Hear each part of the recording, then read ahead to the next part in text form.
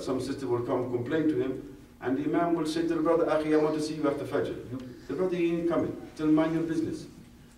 He will say, mind your business, not your business. You're just the Imam of the masjid. Don't tell me what to do.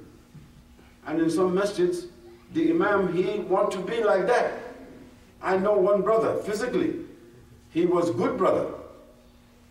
And mashallah, student of knowledge. And he was exercising this issue of jama'ah. And some sisters came complaining about their husband. And he ordered the brother to come. And the brother refused. He said, if you don't come, wallahi, we will advise the sister without you. And he did not come. So the sheikh, he called 3 or 4 brothers. He listened to the sister. He advised the sister. He told the sister, go and stay with your family. Don't go back to him. Until he comes to us, go stay with your family. If you don't have any Muslim family, you come live with one of our families and we will give you the protection until he comes. And if he doesn't come, after 3 months, we divorce you. Don't worry. He doesn't come, we will pronounce it. Because he has no right to do what he's doing. That next Jum'ah, the brother, he came, that husband, he came to the mosque. He pulled the Imam down from the minbar by his beard. The brother, he had long beard, like the sheikh. He pulled him down from his minbar. He come down and said, you troublemaker, you get involved with my wife, who you think you are? He pulled him down from the minbar and threw him down the steps in New York. I remember that day very well, that Jahil brother. And because the brother, he was a big brother. The other people who was praying behind the Imam, they could not do anything. They said, Aki, what you doing? They throw the Imam down the steps.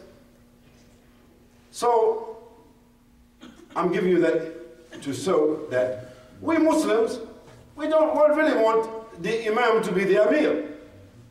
And we don't want no Amir. And nobody here wants to call himself Amir.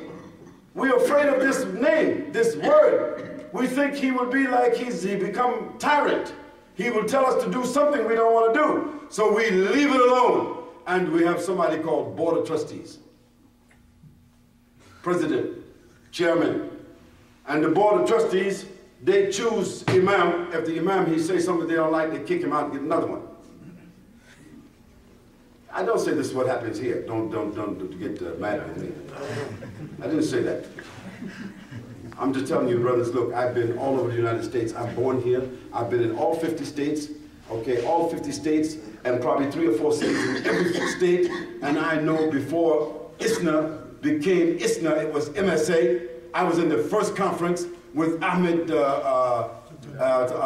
Tutunji and Ahmed Sakar before they graduated from the university. So I know them very well. And from that time until now, the Muslims is playing this game. They don't want to choose any Amir because they are afraid that the Amir will exercise too much power. So they want to use him as a castrated eunuch. So what can a castrated eunuch do? He cannot have babies. So why are you getting him married? He cannot have no children. So why you choose somebody and you know he have no power? Because you don't want him to have any power. And because of that, Allah, He punishing us over and over and over through our children. So the children is not listening to the parents anymore because the parents, they ain't listening to the Amir. So Allah, He curse you through your children because you curse your leaders. This issue of Jama'ah, it have to be brought back to life. Of course, it have to be brought back to life with practical implementation. We don't just give, go through this. No, we sit together. We call the people of the best knowledge. Our sheikh who's leading the prayers with us. Another sheikh, Sheikh Bayayuni, there in Raleigh, right?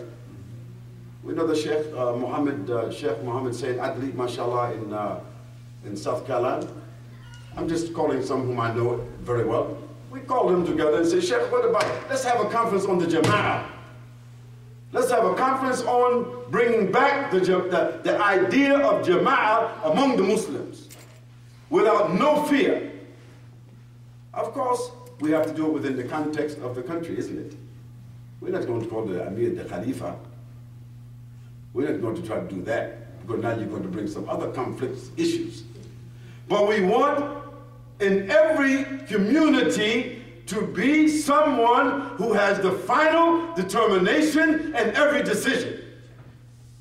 And it is not the board of trustees, it's not the chairman or the president or the whatever. Unless you want to change the name chairman to Amir. Me, I don't care.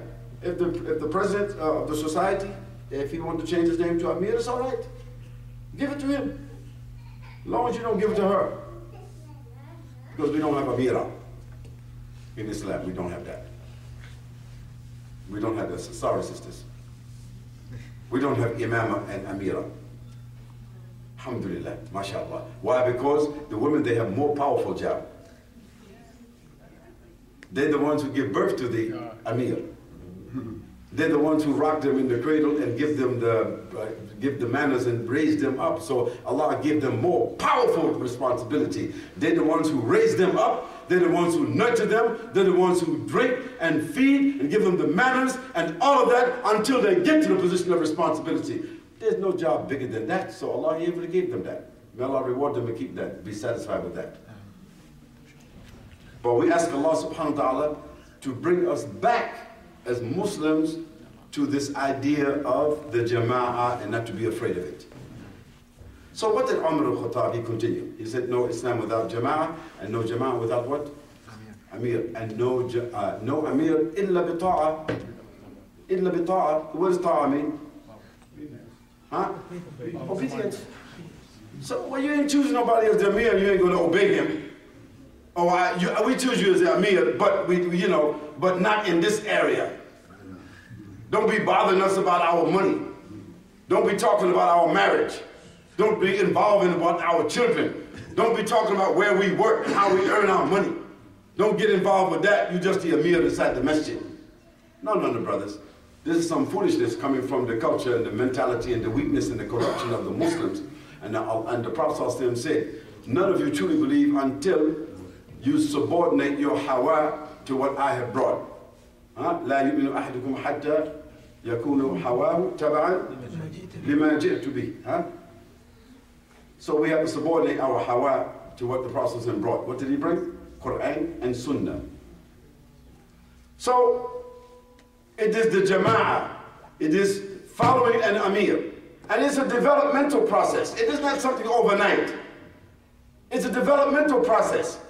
Like cooking, making a cake. It's not like shake and bake, put it in the oven, boom, 30 seconds later you get the cake. No, that's in 21st century. There's Steven Spielberg. No, you must get the eggs and mix it and put the stuff. Sisters, they know, you understand me? And put the milk in there and the right ingredients and all that, and beat it up and preheat the oven, all of that, and then put it inside and watch it and check it, and then get the right and bring it out and let it cool. Process. The Jama'ah must develop like that. Under the guidance of whom? The people who have the best knowledge.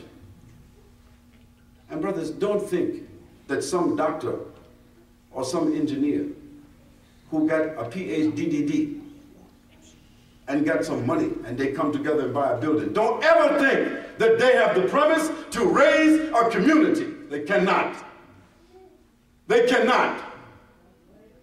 They have the premise to support a community.